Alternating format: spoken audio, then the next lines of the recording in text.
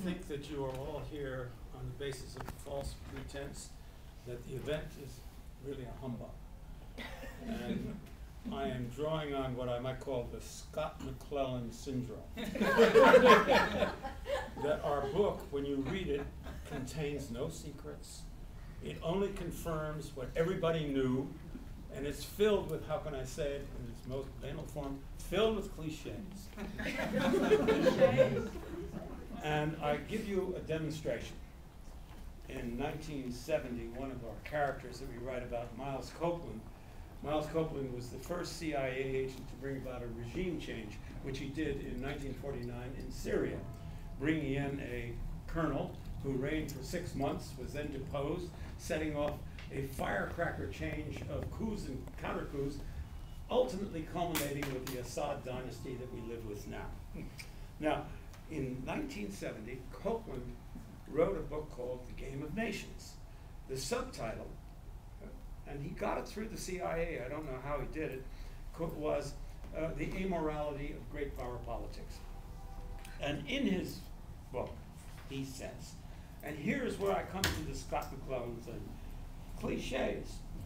He said, first of all, that you should not try to bring about a regime change unless there was an indigenous opposition force in the country that you could work with. And that you try to, if you must change, let me read what he says. If you must change either the character or the course of another government, you must do it by forces already existing inside, his italics, the country.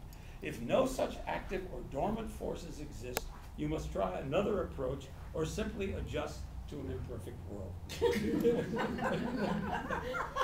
He then goes on to say that we shouldn't expect gratitude from the peoples that we help. He said, we must recognize that most of our best work with a government we wish to remain in power must be secret, not because we need the secrecy, but because our client does. No, Virginia, we are not popular, not italicized, in most parts of the world. Leaders in countries which receive our largesse do not gain in the eyes of their peoples from advertising their friendship with us, although too many of them, from time to time, win a few points by boasting about how they have made suckers of us. In all but a few instances where regional leaders have become known as pro-American, they have lost prestige or their lives as a result. Then he goes on to say, and I thought this was, quite an astonishing insight, given that he was writing in 1970 at the beginning of the morass that we are now embedded in, that he said that we should not think that free elections are a sovereign cure to all our ills. He says, very often what happens in an election is you have one of two outcomes. One, an election of someone who then becomes the last person to hold an election, and he's a dictator forever. Or, he said, a demagogue making promises he can't possibly keep, and who, after victory, will make demands on us we can't possibly meet, and then blame us for the failure. Bravo. And, when I read this, this is Scott McClellan. What's new here?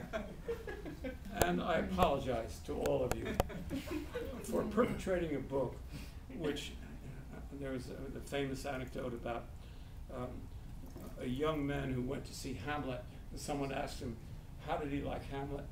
And he said, well, it was okay, but it was full of cliches.